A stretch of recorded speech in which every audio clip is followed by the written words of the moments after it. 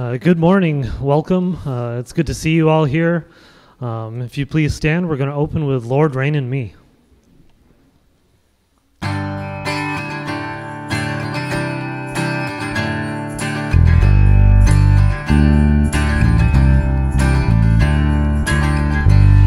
Over all the earth, you reign on high. Every mountain stream, every sunset sky. But my one request, Lord, my only aim, is that you'd reign in me again. Lord, reign in me, reign in your power, over all my dreams, in my darkest hour. You are the Lord of all I am, so won't you reign in me again.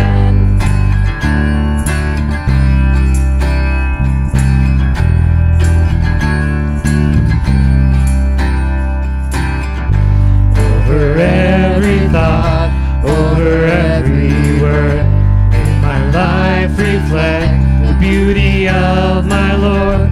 You mean more to me than any earthly thing, so won't you reign in me again. Lord, reign in me, reign in your power, over all my dreams, in my darkest hour. You are the Lord of all I am, so won't you reign in me again. Lord, reign in me, reign in your power, over all my dreams, in my darkest hour. You are the Lord of all I am, so won't you reign in me again. So won't you reign in me again. So won't you reign in me again.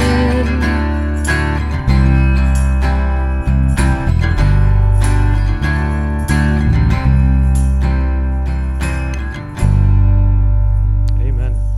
You may all be seated. We have some videos and announcements, and then we'll get back to singing. Yeah, we have a few announcements. Just a reminder that both Olympians and the older youth group will be taking place on Sundays from 4 to 5 here at LBC. Also, a young adult group has started up. They meet on Sundays at 7 p.m. at the Fosters, and you will have to talk to the Fosters about what qualifies as a young adult. Some people have been bringing in items for the Love Share. Thank you very much. The needs are many, and your contributions are greatly appreciated. And also, the Extraordinary Life Seminar is coming up next week, finally. The seminar will be held Friday evening, October 23, and all day Saturday, October 24. Today is the last day to register, so if you would like to attend, please see me or Fred. And finally, it's always an exciting time when Operation Christmas Child is underway. What a privilege for us to bless those around the world who have literally nothing compared to us. For the month of October, we are collecting toiletry items for our packing party. There are also boxes on the back table if you want to fill one. And now, Michael, if you'd play the OCC promo. Thank you. Hey, my name is Liz, and I got a shoebox when I was just 10 years old in a Ukrainian orphanage, and now I'm trying to get as many people involved in Operation Christmas Child as I can. I am from Ukraine, and here at Virginia Tech, I am studying human development. My hope is that God can use me to reach other students, to get them involved in the project and get them involved in packing boxes, and that way we can reach as many children as we can. As a freshman, I was terrified to talk about Operation Christmas Child because I was in a new environment, but I realized that this wasn't really about me, but about millions of children who are going to receive the hope that I was once given in that shoebox. I decided to speak in front of my classmates, in front of teams, in front of Greek life, and it took off from there. I've started an Operation Christmas Child Club that has 300 members now. I've set up pick-up and drop-off location for the boxes, and now we've done a few packing parties on campus. The response has been great. It's so good to see college students get involved in this ministry. Receiving that shoebox was the first time that I had ever felt any kind of hope. It was the first time that I ever felt loved, and that was the moment that I accepted Jesus as my family. Me packing shoeboxes on campus with other students just brings me joy knowing that these shoeboxes change children's lives, and from personal experience I can tell you it changed mine. If you would like to get your college campus involved in packing Operation Christmas Child shoeboxes, I would say just start out by praying and see where God takes you.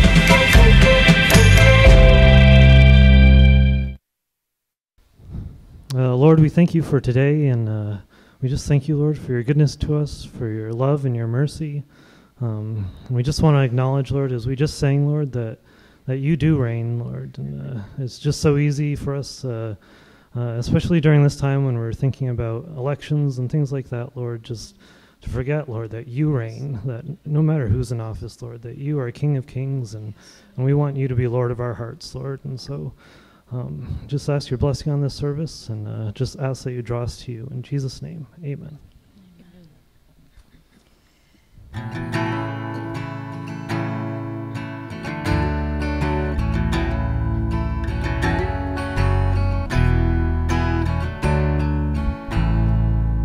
Let the King of my heart be the mountain where I run, the fountain I drink from. Oh, he is my song.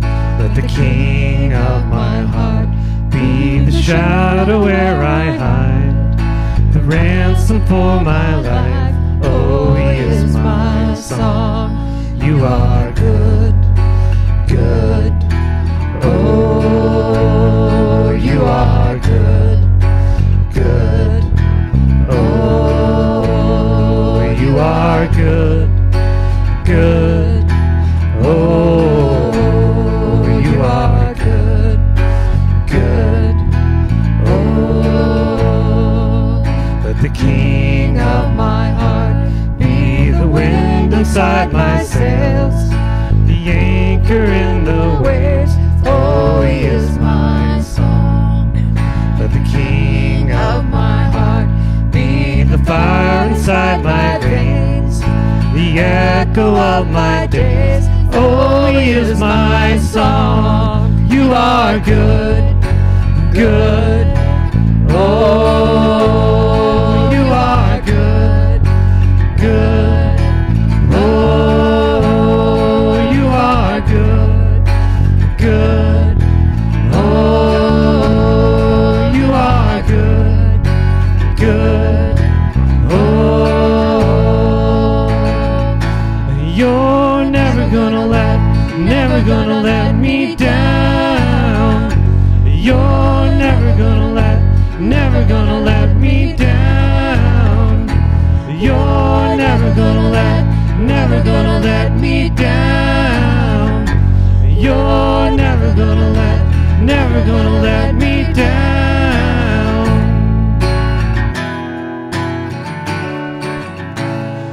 You are good, good. Oh, you are good, good. Oh, you are good, good. Oh, you are good, good. Oh, good. Let the King of my heart be the mountain where I run, the fountain I drink from. Oh, he is my song. Amen.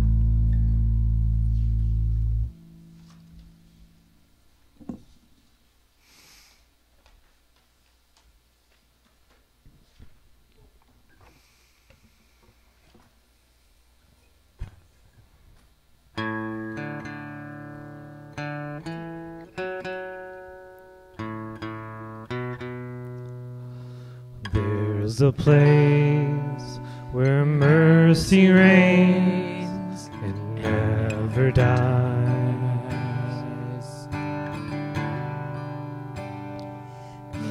There's a place where streams of grace flow deep and wide, where all the love I've ever found comes like a flood, comes flowing down. At the cross, I surrender my life. I'm in awe of you, I'm in awe of you, where your love ran red and my sin washed white. I owe all to you, I owe all to you, Jesus.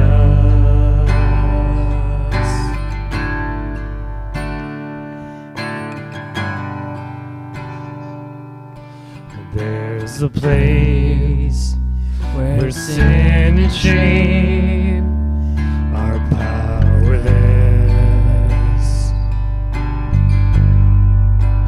where my heart has peace with God and forgiveness,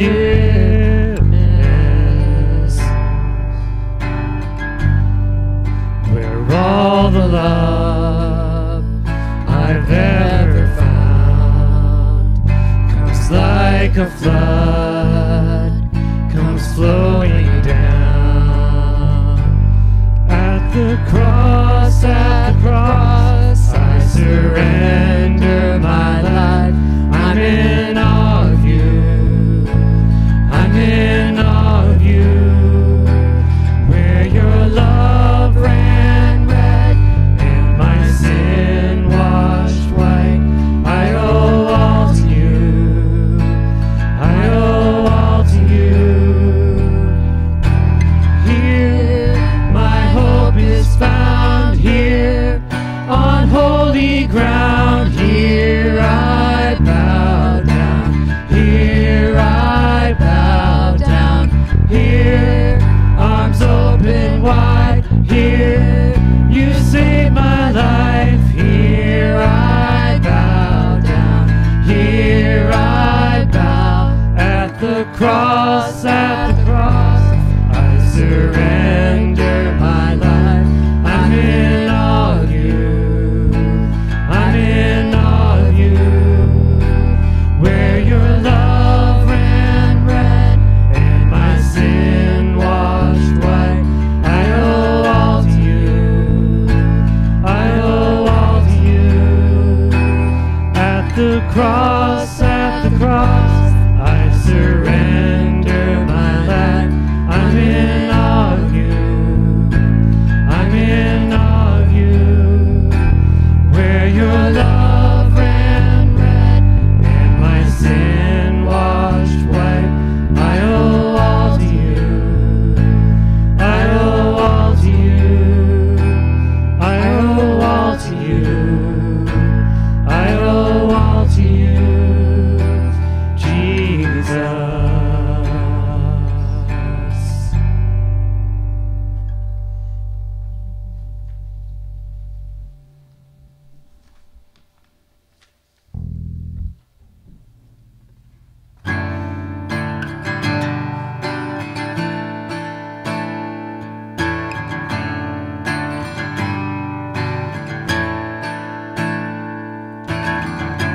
I'm forgiven because you were forsaken. I'm accepted, you were condemned. I'm alive and well, your spirit is within me, because you died and rose again.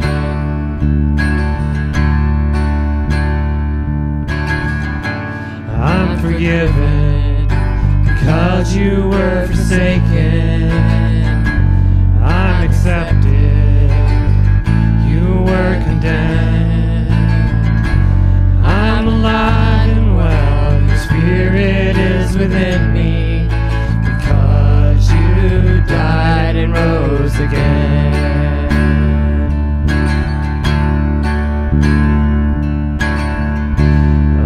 Amazing love, how can it be? How can it be? That you, my King, would die for me. Would die for me. Amazing love, I know it's true. I know it's true. It's my joy to honor you. Amazing love, how can it be? How can it be? That you, my King, would die for me. Would die for me. Amazing love, I know it's true. It's true. It's my joy to honor you in all I do, to honor you.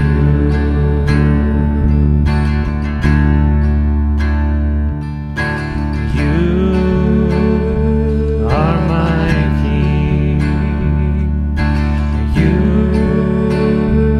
are my King. Jesus, you are my King. Jesus, you are my King.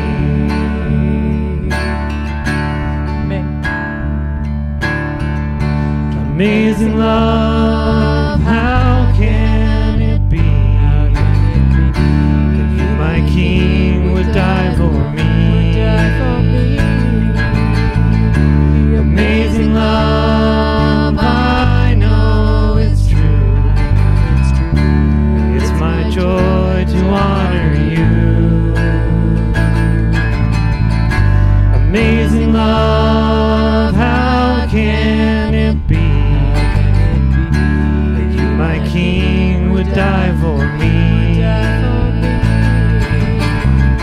Amazing love, I know it's true. It's my joy to honor you in all I do, to honor you.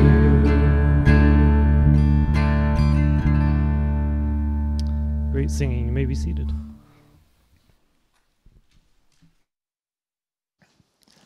Good morning. I got caught up in the song.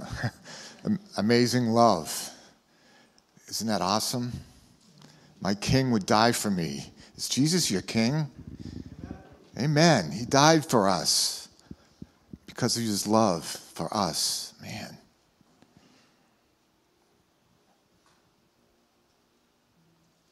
We gathered here today, Lord, because you gave your life for us to save us. Your love and your grace abounds.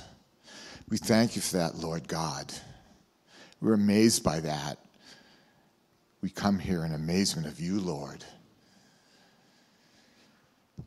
We pray, Lord, that others in our families, in our community, may discover that love. Open their hearts, Lord. Let us be a light in our community, Lord, to bring others to you, to that amazing love. Lord God, I just pray that our service today can be fulfilling for all of us, Lord, to speak powerfully through Joel. Open our ears, Lord. Open our hearts to your word, to your teaching. Let us worship you today, Lord, in all we do, in our actions, in our words, in our thoughts. Like I prayed, Lord, let us be a light to the community. Let us be a light to our families that aren't saved, that don't know you, Lord. We pray that they find the love and the joy that we have in you and the forgiveness because of your work on the cross, Lord. We thank you and we praise you. In Jesus' name, amen.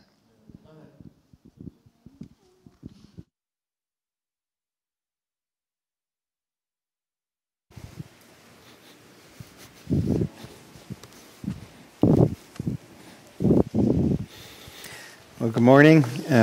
We want to allow all those involved in Children's Church the opportunity to be dismissed.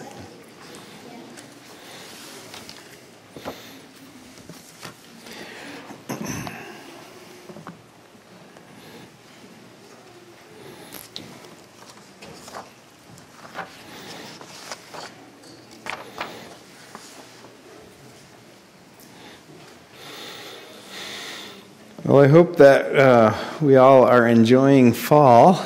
I don't know about you, but for me, fall is a very busy time, and it involves a lot of things. My dead mouse count is up to 14 so far. And that doesn't count the ones that got caught in the sticky trap and disappeared with the trap. But I can smell them, but I can't find them. So Christy's lucky she's away. You know, the ones that get poisoned in the wall, they're there for a while too. But amidst killing mice and chopping wood and all of the fall activities that are going on, we kind of tend to be busy. And for me, just having so much on my plate lately on a lot of different fronts, I got behind on my Bible reading. I read through the Bible every year, and just on a regular basis, and I've kind of gotten behind on that, and the readings are in the Old Testament and the New Testament and Psalms and Proverbs, and so I kind of got behind in Isaiah. I'm way behind in Isaiah. I think it's into Jeremiah, and I'm still in Isaiah, and I got behind in the New Testament. But the things that I wouldn't let go of is the Proverbs, which is only a couple of verses of wisdom, which I find so pertinent, seems like to that very day, and the Psalms. Kind of reminds me of a story I like to tell from the Psalms, the book of Psalms. We had a guy here several years ago, JR, and he didn't read real well, so he always listened to an audio Bible. And one day he found his dog chewing up his audio Bible, and he grabbed the audio versions from the dog, and the dog was chewing up the Psalms, and I can remember his response to that was, no, not the Psalms, you know. It was like, I can't give up the Psalms. He loved the Psalms. And if other books had to be chewed up, he just didn't want the Psalms to be chewed up. Reminds me of Jeremiah 15:16, thy words were found and I did eat them. I guess the dog took that literally. They were the joy and rejoicing of that dog's heart, but not of JR's. So I wanted to you know, we finally finished the book of Mark. I looked this week how long it took us to get through the book of Mark. It was 2 years and 1 week. But I'm gonna claim a little bit of grace, since I don't preach one Sunday a month, and I often take long breaks for special days and holidays. That's my excuse.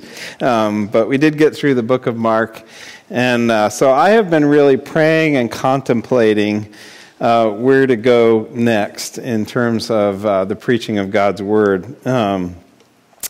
A number of you, and I believe that the Holy Spirit indwells every believer. We talked about that in Life Group this week, that we're believer priests, and so I do try and listen to what I hear from the body and what the Spirit is speaking through our body. And a number of you have been, frankly, on my case to preach the book of Revelation for some time. I've gotten some pretty direct exhortations in that level. And I have really, there's a number of reasons of what I won't go into while I have kind of avoided that book in the past. I have taught through it, but I've never preached through it. And I was really praying and contemplating and looking at all the work that's involved in the book of Revelation. And lo and behold, all the notes that I had from when I taught through it have disappeared. And so my head start is gone. And I really prayed about that and tried to evaluate where we were as a body, where I was at individually. And I want to give you hope. I plan to preach through the book of Revelation starting in January.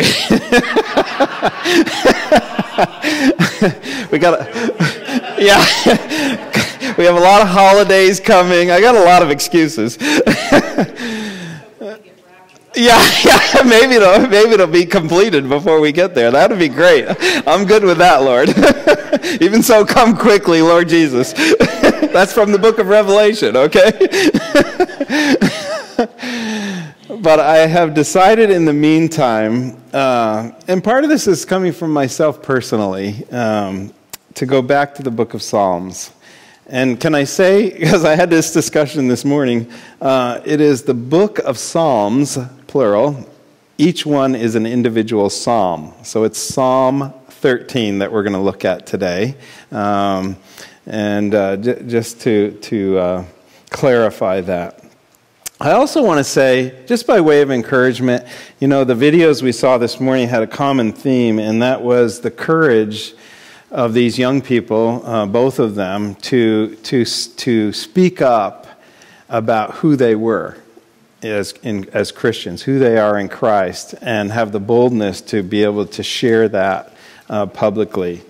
And I didn't ask his permission, but I heard from a parent this week who was having a Zoomed conference, a teachers' conference, about one of the teachers said was complimenting their son for, in the midst of a class discussion, speaking up and saying, well, I'm a Christian, and so my perspective as a Christian is, and he gave his perspective.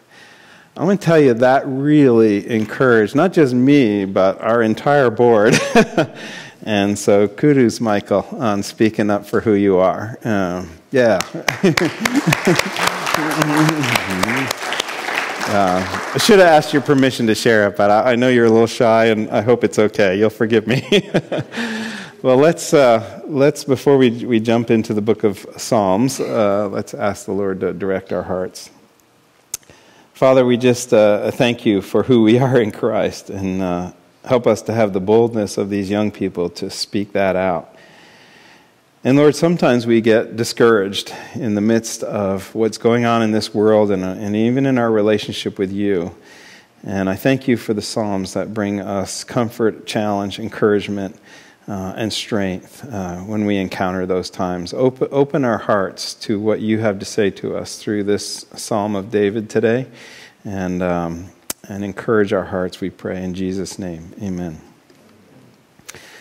I always like to, when I speak on the Psalms, to give a little bit of, and I'll try and do a little more of this.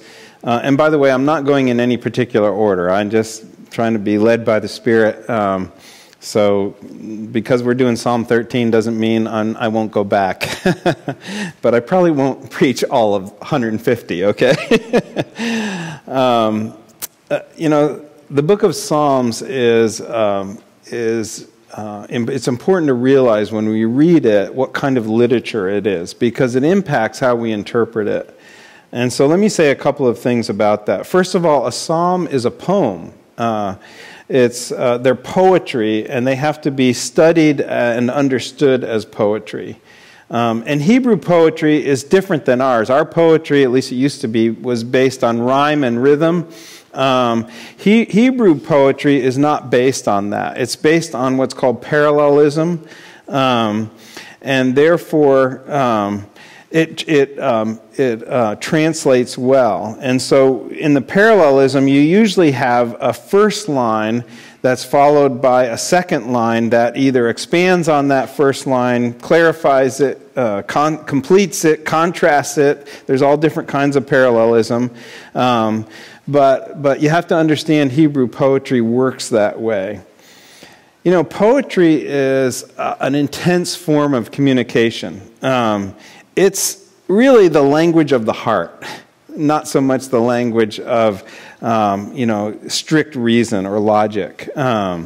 And so we need to understand that when we come to the Psalms and we read, the mountains skipped like rams. Well, it doesn't mean literally the mountains got up and skipped like rams. It's a figure of speech. And so we need to understand the poetry and what it's saying. Secondly, a psalm is also a song.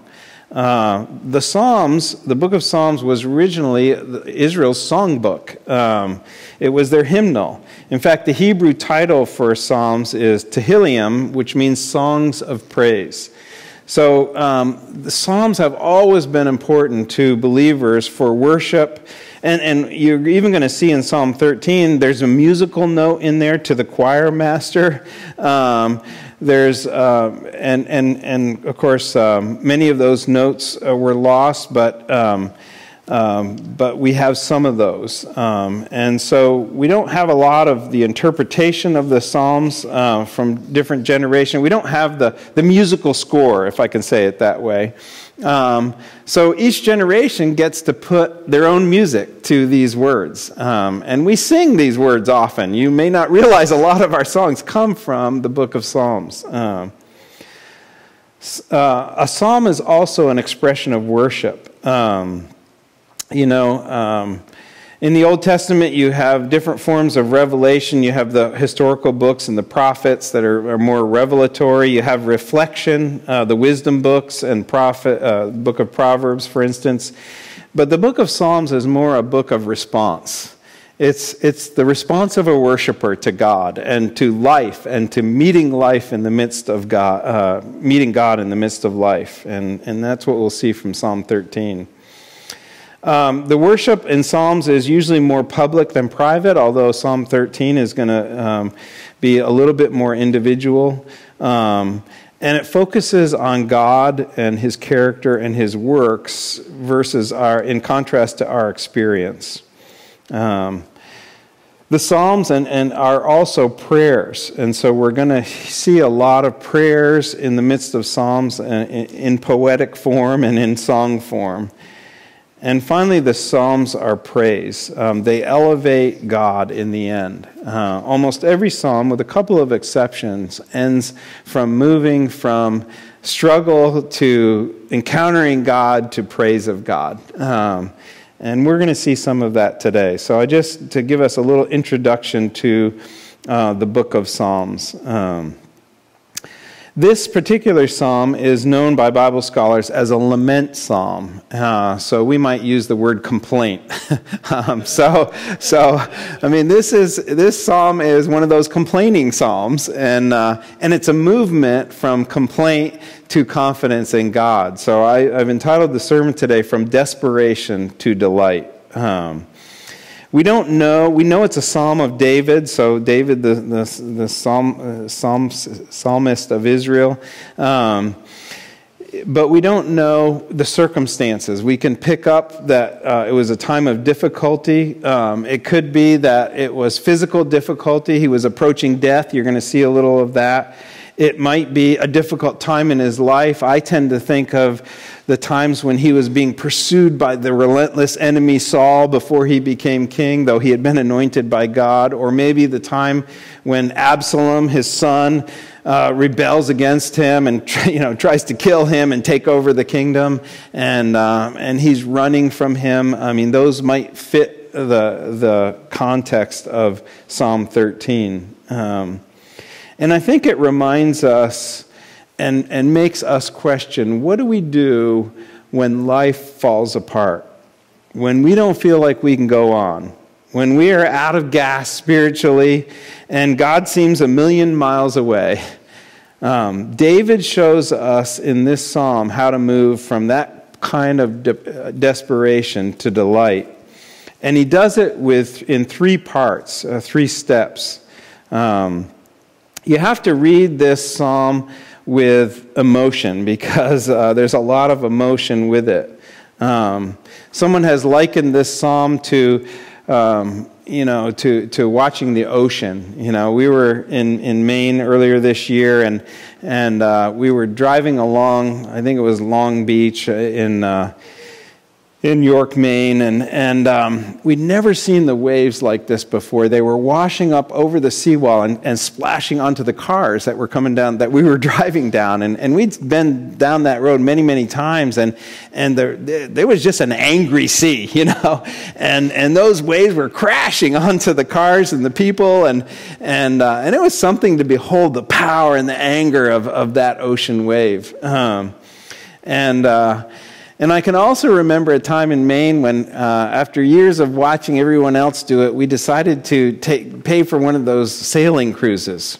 And we were coming out of Ogunquit, Perkins Bay in Ogunquit, Maine, and we got on one of those cruises, you know, those nice sailing ships, and we go out of the harbor, and there was no wind at all. You know, we were going to hike out and be on the side of that thing, and nothing. I mean, it was like glass. And fortunately, we had a good captain who was a Gloucester fisherman who told lots of jokes, so he kept us entertained. And eventually, a little breeze picked up, and we ended up going somewhere. But the contrast between those two things, I think, is a great picture of Psalm 13. It starts out like that angry sea, full of emotion and desperation. And then as we move through the psalm, it begins to calm down until we get to the end, and it's like still as glass. So we can hopefully feel that emotion as we go through. I'm going to read it to begin with. You don't have to put this up, Michael. You don't have it. Because I'm going to read it out of a different version. I'm going to read the New Living Translation. And I'm just going to read it through to begin with. O Lord, how long will you forget me? Forever? How long will you look the other way? How long must I struggle with anguish in my soul, with sorrow in my heart every day? How long will my enemy have the upper hand? Turn and answer me, O Lord my God. Restore the sparkle to my eyes, or I will die. Don't let my enemies gloat, saying, we have defeated him. Don't let them rejoice at my downfall. But I trust in your unfailing love. I will rejoice because you have rescued me. I will sing to the Lord, because he is good to me. I hope we can sense the movement in that psalm as we go through. The psalm begins, and we can put these up, Michael, in verses 1 and 2 with the psalmist David's predicament or his complaint. He is expressing some of his fear. And he begins with this phrase, how long, O Lord, will you forget me forever? And it has the idea, will you forget me forever or completely or continually? And you're going to see in this first couple of verses, a phrase repeated 4 times. And the phrase is, how long, how long, how long, how long? It's a major complaint. His major complaint is, it appears, with the trouble of God's timing. How long?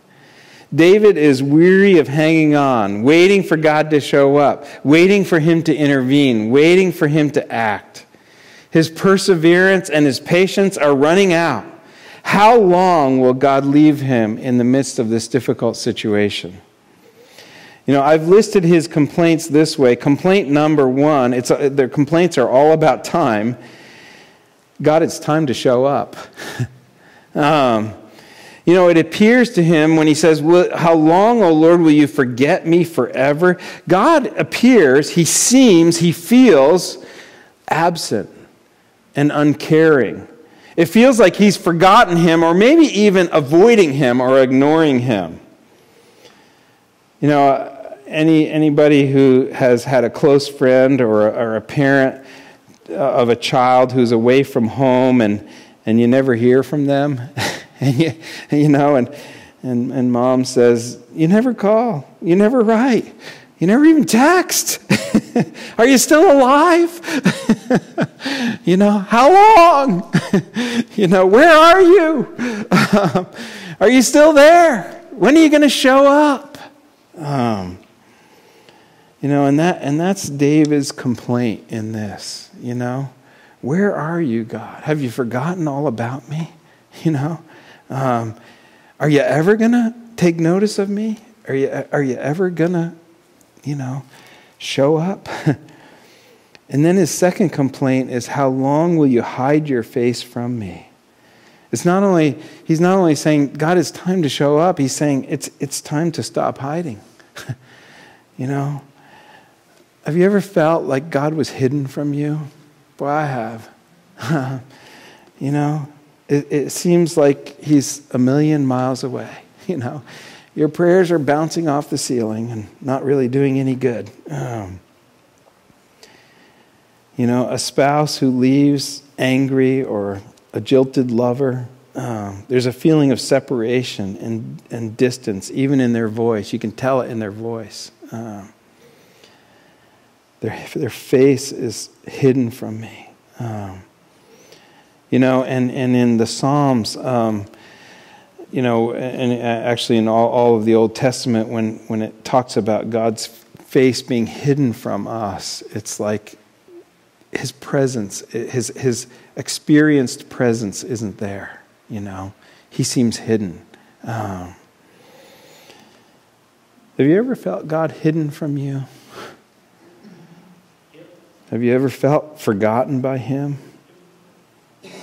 Why does God do that? Why does he withdraw his felt presence from us at times? Boy, if you read Oswald Chambers as I do, it was perfect along these lines this morning. Why he answers this question, why does God do this? I mean, part of it is God's entrusting you with something that's going to take you a lot deeper. And I know that has been true in my life. There's been times when I just couldn't find God.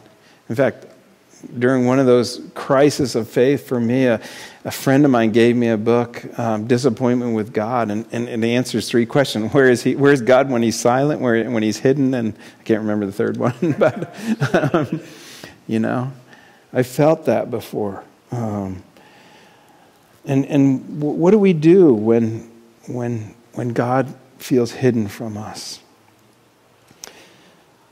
Well, his third complaint is also about time. It's time for me to stop struggling.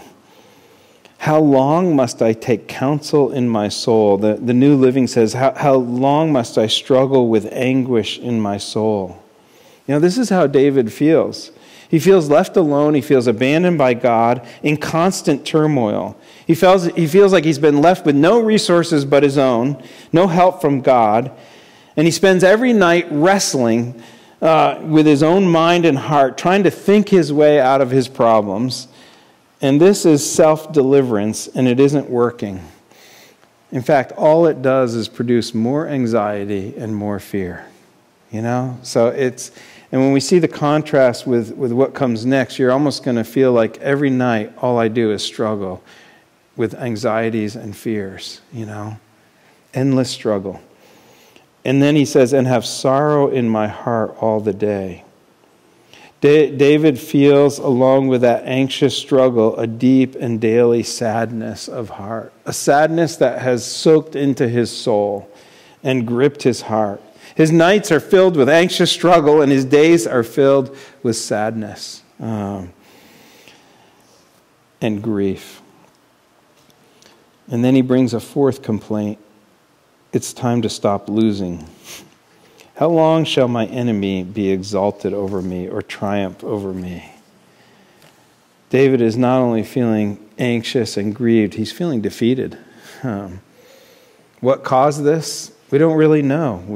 Maybe a terminal illness, maybe running from Saul time after time after time, maybe the betrayal of his own son Absalom or several of his generals who also betrayed him. We're not sure. But I think we can relate. So what do we do when God seems like we're asking, where are you? How come you're hiding from me? Why am I constantly struggling? And with all of this grief in my heart. And why are the bad guys always winning? And I feel like I'm always losing. If you felt like that, God was AWOL, absent and uncaring about your situation, distant, hiding. Maybe you just feel like, man, I'm running on empty and I'm losing hope here and I can't go on.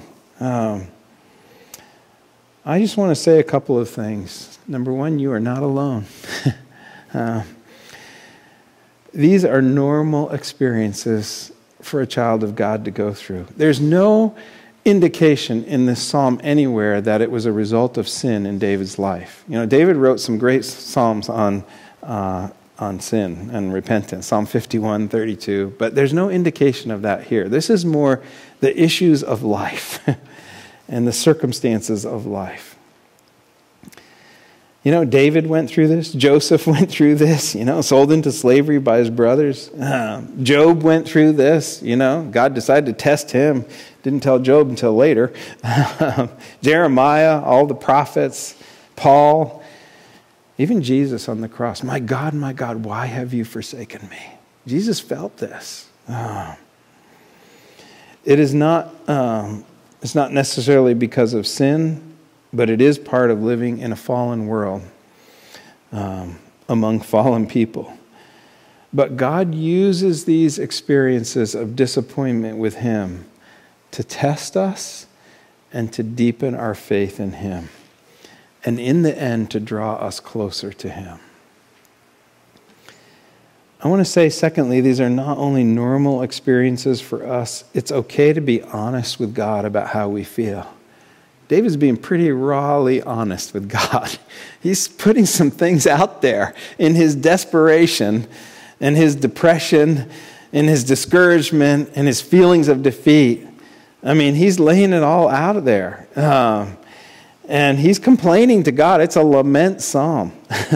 He's complaining about his sadness, his frustrations, his doubts and disappointments. I just want to remind us, God knows how we feel anyway, so we might as well be honest with Him. And it's okay to be honest with Him. And I don't mean being disrespectful or cursing God or anything stupid. I just mean being honest with Him.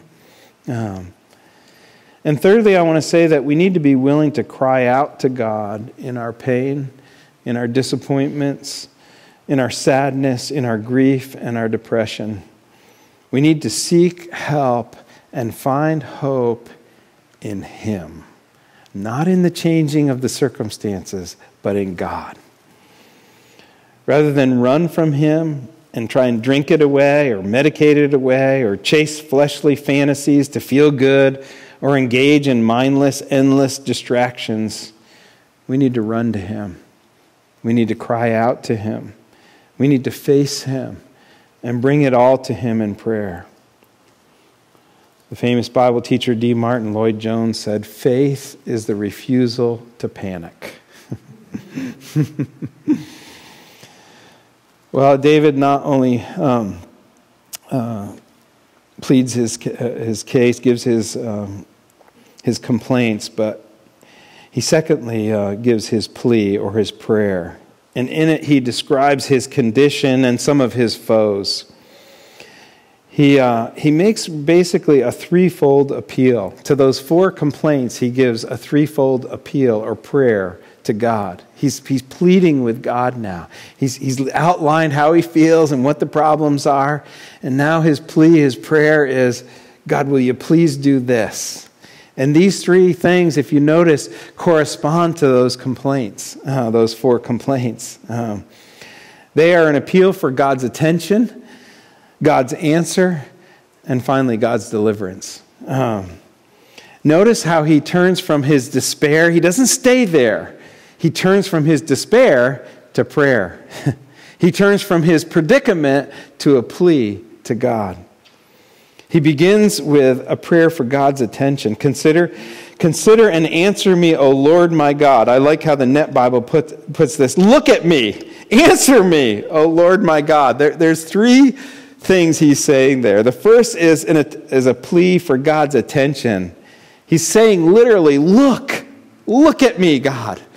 Consider me, turn your attention to me. God has seemed absent, uncaring, hidden, and distant. And so he's feeling alone and abandoned and sad. And so he says to God, will you please look at me? Will you please turn your attention to me? I don't know where you're at. This is how I feel.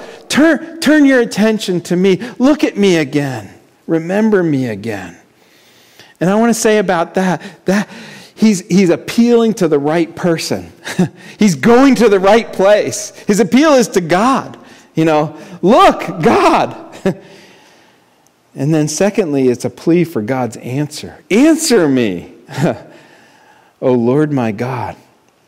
God loves it when we look to Him for answers instead of everywhere and everything and everybody else. And aren't we so quick to do that? I'm having this difficult problem. I'm depressed. I'm this, and I'll go to the psychiatrist or the doctor or the counselor or this. I'll read this book and I'll do this and I'll... and sometimes it's like the last option is to turn to God. Can I say, we often say around here, Jesus is enough. Is He really? Is He really enough? If Jesus is really enough, then He's enough. He's sufficient for every problem, for every situation, for every circumstance. His life is sufficient for our life on this earth. Peter said that His divine life gives us everything we need for life and godliness. That pretty much covers it, doesn't it? As a Christian, life, that's what we're in. Godliness, that's what He wants. And if we have His life in us, we have it all. But we have to go to Him. Let's make Him, and I'm not saying some of those other things aren't helpful at times, but let's make Him the priority. Let's go to Him first. Let's make Him. And He loves it when we do. I think God is just, sometimes I just think He's just up there watching, Yeah, they're going here. Yeah, they're going there. I wonder when they'll think of me, Yeah, they're doing this. Oh, they're trying that. Oh, yeah. Hello? What about me? I'm the God of the universe. I created you. I have everything you need. All you have to do is ask. Will we ask? Will we humble ourselves to ask? Will we give up on our self-sufficiency and our self-efforts and our self-help and our self-healing and give up and surrender to God and say, I don't have it all figured out, God.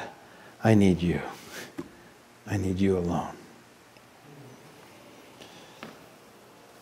And then he says, light up my eyes lest I sleep the sleep of death. This is a plea for God's deliverance. I love the New Living. Restore the sparkle to my eyes or I will die. It's pretty, this deliverance is a deliverance from two things. First, a deliverance from death and despair, lest I sleep the sleep of death. Deliver me from death. In Hebrew, the dimming or darkening of the eyes was a sign of sickness, either physically or spiritually or both. So, when the dimming of God's eyes, the darkening of our eyes meant, we were losing hope, we were running out of the vitality of life, whether it's physical or spiritual life, our fellowship with God is disappearing, that's the darkening of the eyes or the dimming of the eyes. The contrast with that is the enlightening of the eyes. The light has come back into the eyes. And that signifies, was a sign of health, whether it be physical health or spiritual health. We've all looked at a sick person, a very, very sick person, and man, you can see it in their eyes, And then when they're healthy, it's like, wow, you can see a change in their eyes and their countenance. And the same is true for us when we're depressed and we're discouraged and we're doubtful. Our eyes are downcast.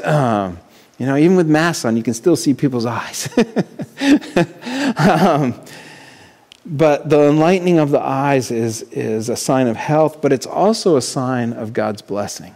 Now, how many times in Scripture does it say, shine your light, the light of your countenance on us. Shine on us. Shine on our eyes, God.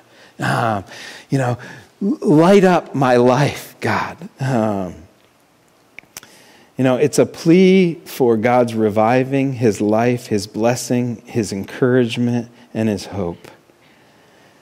I don't know if you've ever heard someone say, wow, the light has just gone out of his or her eyes. That's not a good sign, whether it's physical or spiritual or emotional. Deeply discouraged, depressed, just existing, going through the motions, It might be internal spiritual discouragement. It might be external pressures. It might be conflict, endless conflict, or physical problems, or even pain. All of those things. But his plea is, God, deliver me. Light up my eyes again. Restore the sparkle to my eyes. And then he adds, lest my enemies say I have prevailed over him. Again, the New Living, don't let my enemies gloat, saying we have defeated him. This is not just a deliverance from death, but it's a deliverance from dishonor. Why is this important? That the enemies not triumph over him. Well, in the Old Covenant, it was a theocratic government, which means the government of Israel was a government in which God himself was king. And then he chose his servant to be the king under him. So it was a direct government of God, a theocracy. And so for David to be dishonored or defeated meant dishonor or defeat for the name of God. What David's reputation is in fact God's reputation. And so what is at stake in David's defeat is God's reputation. And that's what's important. We don't live in a theocracy anymore, but as new covenant believers and as disciples of Jesus, we are part of God's kingdom. We're part of God's kingdom people and part of God's kingdom program here on earth. We don't live in this government led directly by God under his chosen king, but we do serve in a spiritual kingdom under King Jesus. And our enemies are not the people of this world, but they are the world itself. The world's system which constantly seeks to press us into its mold of thinking and behaving and believing. The enemies are, secondly, our flesh, which seeks to serve self and seek life in self-indulgent and sinful living rather than finding it in Jesus. And finally, our enemies are the devil, who prowls about like a roaring lion, ready to pounce on us to steal our joy and kill our faith and destroy our lives. And you know what? We may be saying with all of those enemies, how long, O Lord, must I endure this? Where are you? Look at what's happening to me. Please, please help me. Deliver me from these problems, these pressures, these people, and this pain. Don't let me be defeated by the enemies of my soul. Don't let dishonor come to your name. What do we do? How do we redirect our hearts and minds from our predicament in the midst of these pleas for help? How do we find hope for ourselves amidst the difficulties and deliverance from our enemies? Well, we get to that finally in the last section. David found it in his praise or confidence in the Lord. He moves from fear to his foes to his faith. Notice the first two words of verse 5, but I. Those are important words. But I have trusted in your steadfast love. That word but is always a contrast, And David is getting very personal here with a determined perseverance. David turns from despair and death to deep, deep trust in God. His difficult predicament has become a prayer that results now in praise. His complaint has moved from a plea for God's consideration to a confidence in God's character. His fears and foes are met by his unswerving faith in God. And it all begins with those two simple words, but I. Those two words tell us some things. David is taking personal responsibility for turning his eyes away from his difficulties and despair, and through prayer, turning his eyes on the truth of who God is and back into communion with him. See, he's owning his own responsibility in this.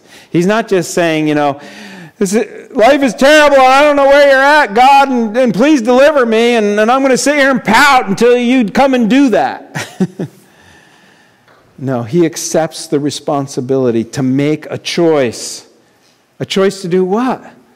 To trust in God, to place his confidence in God and God alone. And how does he do that? Well, he first chooses to confidently trust in God's unchanging love. But I have trusted in your steadfast love. Do you feel the waves calming? The whole tone of this psalm changes when David makes a choice, despite his discouragement, despite his difficulties, to trust in what? In God's unchanging love for him. He has gone to God in honest prayer. He's laid it out how he feels. He's pleaded in dependence on him for relief. And as he has done that, a deep challenge comes to his heart and mind. I can almost hear God saying in the background, David, Joel, will you trust me in this? Will you trust me when you don't understand what I'm doing? Will you trust me when you can't feel my presence? Will you trust in my sovereign timing? My timing, not yours? And ultimately, will you trust in my steadfast, unchanging, deep, and committed love for you? Will you trust that I love you? Will we trust him in the circumstances of our life today? When it seems too long, and we don't understand what he's doing or can't feel his presence, will we choose to believe and trust in his deep, deep, unchanging love for us? Linden Bible Church, I have a message to God from you today. God loves you. And it will never stop.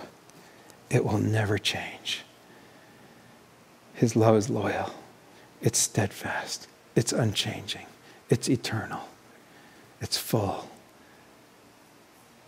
There's two things. I'll get to that in a minute. David answers the bell of this challenge from God with a resounding, yes, I will trust you. In contrast to my circumstances and feelings, I will trust in your never-ending love for me. This simple yet profound choice changes his entire outlook on life.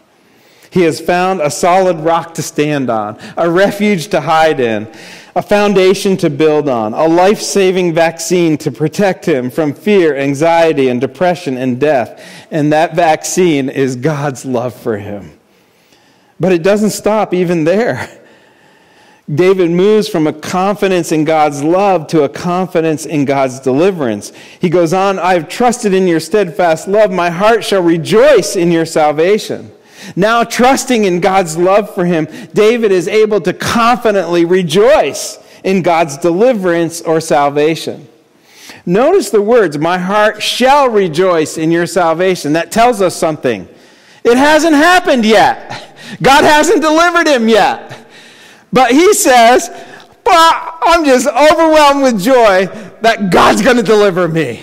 I have confidence that he's going to save me. He's going to deliver me from whatever life brings to me.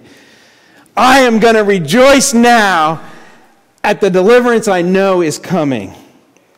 David is so confident that God will act on his behalf because he loves him that he chooses to rejoice on it ahead of time. He refuses to let the circumstances of his life dictate his attitude toward God or life. Sometimes we always say, well, God, if you just show up, if you just deliver me from this, then I can get my joy back. And David teaches us something here. He's like, no, get your joy back because God is going to deliver you. Whatever that means. Maybe he's going to take the circumstances away or change them, or maybe he's going to take you through the circumstances and deepen you along the way. But either way, God will deliver you. David wouldn't let either the circumstances, the difficulties, or the problems, or the enemies of his soul steal away his joy. His joy is entirely separated from his circumstances in life. Wow. He has found his joy in something more certain and unchanging because it is found in his trust in God and God's love for him. So here we go. And someone reminded me I'm going to go from preaching to meddling. Will we trust God to deliver us from our circumstances or through our circumstances that he has allowed into our life? Is God sovereign or not? If he's sovereign, if he's in control, he's in control of everything. If he's not God. So if it's in your life, God, as Oswald says, he engineered it to be allowed into your life. And he did it for a good reason. We just have to find him in the midst of it. Are we going to live under the circumstances and problems or over the difficulties and problems as overcomers in Christ? What is our joy based on? Our circumstances or a confident trust in God's love and God's deliverance? Hey, I'm there with the rest of you. You know, one of the wonderful things about being a preacher is you get to practice this. And for some reason, God usually does that ahead of time for me. And I had a difficult week, a difficult month, to be honest with you. And I've been discouraged, and I've been borderline depressed, and I've been struggling. I'm overwhelmed with the circumstances of life and too much to do and the eternal woodpile in my front yard and you name it. and the mice that keep killing themselves all night. You know, and some things way more difficult than those. And I needed this today, so I thought I'd preach it to you. But I'm there too, and I get down, and sometimes I lose my joy. And I have to get reminded, and that's why God gave me a wife. To pray for me and to say, Joel, you need to make some changes. And most of those changes need to be in my heart and my thinking. So I'm not preaching this out. I'm a fellow traveler on this road. But you know, David doesn't even stop there with finding his joy in God, even though he hasn't delivered him yet. He moves from a confident trust in God's love and a joy in God's future deliverance to finally a resolve to praise God for his goodness. He says, I will sing to the Lord because he has dealt bountifully with me. This is like the pinnacle of David's praise. This is the waters completely still. He resolves in his heart, again, a firm choice to sing to the Lord. You know, one of the wisest pieces of advice ever given to Christy and I as a ministry couple was at a pastor's conference, and the speaker said, never let them take away your song. That is very important. We cannot lose our song. But you know, that's a decision. It's a decision we must make over and over again amidst the pressures and problems of life. You see, a singing heart, according to Ephesians chapter 5, is the mark of a spirit-filled life. And it's also the mark of a free heart and a calm, contented, and joyful soul. Oh. Why does David sing? He tells us, I will sing to the Lord because he has dealt bountifully with me. He has dealt abundantly with me. He has been, as some of the other versions said, good to me. The idea here may be even that David is so sure of God's deliverance that when it comes, he's already resolved to sing a song of praise for God's abundant, overflowing goodness and blessing on him. David has moved from being a sourpuss to singing praises, from being self-focused to God-exalting, from desperate cries of help to delightful songs of joy. Have the circumstances changed yet? No. Has the deliverance arrived yet? No. What has changed? Yeah, him. You're right. The change that's taken place is in David's heart. He brought his honest complaints. That's good. He brought his cries for help. God wants us to do that. And then he made a choice to trust in God, to trust in his love, and to trust that he's good. I'm sharing this with our life group this week that, we're looking at 1 Peter, and one of the things Peter says in talking about our salvation, he says, if indeed you have tasted that the Lord is good. And he uses that phrase as the equivalent of being saved. To be saved, you have to know that God is good. You see, that's foundational. To believe that God is good and that God loves us is the bedrock foundation of our faith. It's in God and his love and his goodness. And I might add his sovereignty. When we have that foundation in life, what we can build on that is a life of praise and thankfulness and gratitude to him. A life where we experience the blessings of God. And we say, wow, God he has been so good to me. I was thinking about this, and I was thinking about David's complaints, and I was thinking about the complaints that we never give to God. God, you have been so good to me. I wish you'd stop it. Can you just be good to somebody else for a change? Because I can't take any more of your goodness to me. God, you love me. And you keep loving me. And you overflowingly love me. And you abundantly love me. And you eternally love me. God, I can't take any more of your love. So would you please start loving somebody else? Because I know your love is limited. You're only God. We never complain about that to God, do we? No, we'll take all the love. We'll take all the goodness. We'll take all the blessing that God will give us. And God's full of it. And God has a never-ending supply of it. Not only for me, but for you and for everybody else who's ever lived and will live. God is good. All the time, yeah. And all the time, God is good. And God loves us. And God loves you. Put your name in there. God loves you. That's bedrock. And when we go there, we can sing a song of praise to God, despite what's going on around us. We may be heading into some dark days, some difficult days, as a nation, as a people, and particularly, I think, as believers in Christ. What are we going to do in the midst of that? Where are we going to turn? I hope that we can take the lesson from David. We can make those honest to God, complaints to him,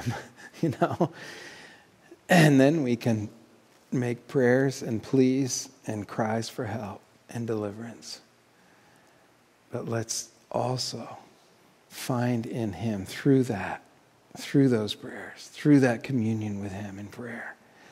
Let's find a paean of praise in the goodness and love of God. How is your heart today? How is my heart today? Maybe you too need to move from desperation to delight. So let's trust him together. Let's trust that he's good. And let's trust that he loves you. And then let's pray. Father, thank you for who you are. Thank you that your love was forever proved to us through Jesus Christ, your Son. Enlighten our eyes today. Shine on us today. Enable us to be honest with you and take our prayers for help to you, knowing that you really do answer prayer, and trusting in your goodness and your love. Thank you, thank you, thank you for who you are and all that you have done for us. Truly, we can say the Lord has dealt bountifully with us. In Jesus' name we pray. Amen.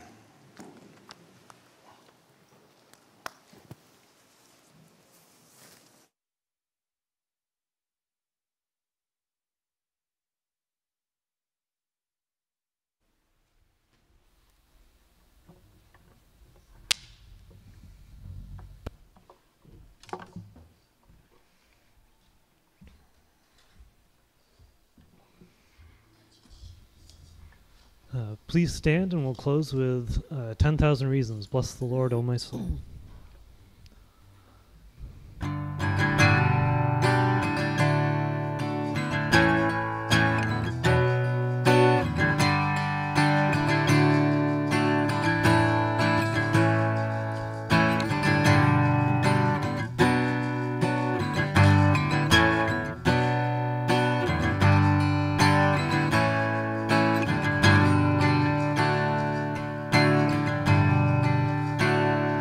Bless the Lord, oh my soul, oh my soul. Worship His holy name. Sing like never before, oh my soul. I worship Your holy name. The sun comes up, it's a new day dawning. It's time to sing Your song again. Whatever may pass and whatever lies before me, let me be singing when the evening comes. Bless the Lord, oh my soul, oh my soul. Worship His holy name. Sing like never before, oh my soul. I worship Your holy name.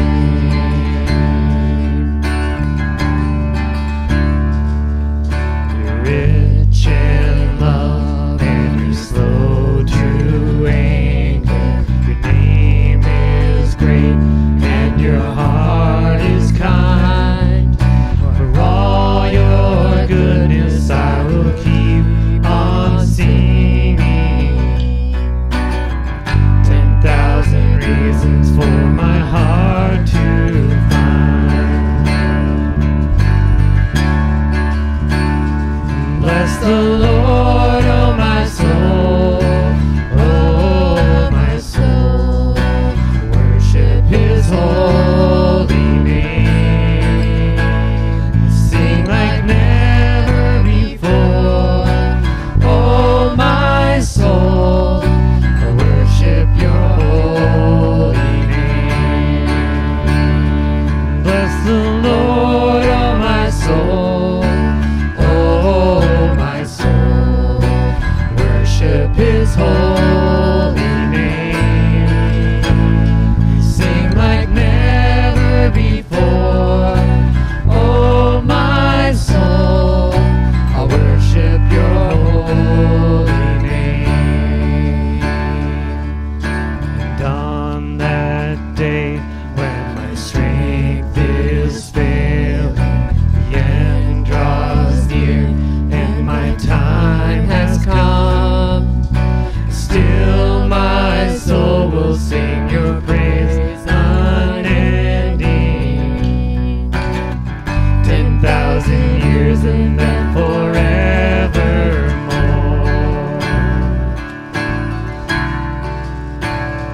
Bless the Lord, oh my soul, oh my soul. Worship His holy name. Sing like never before, oh my soul. I worship Your holy name. Bless the Lord, oh my soul, oh my soul. Worship His holy name. Sing like never before, oh my soul. I worship His holy name. I worship His holy name. Lord, I'll worship Your holy name.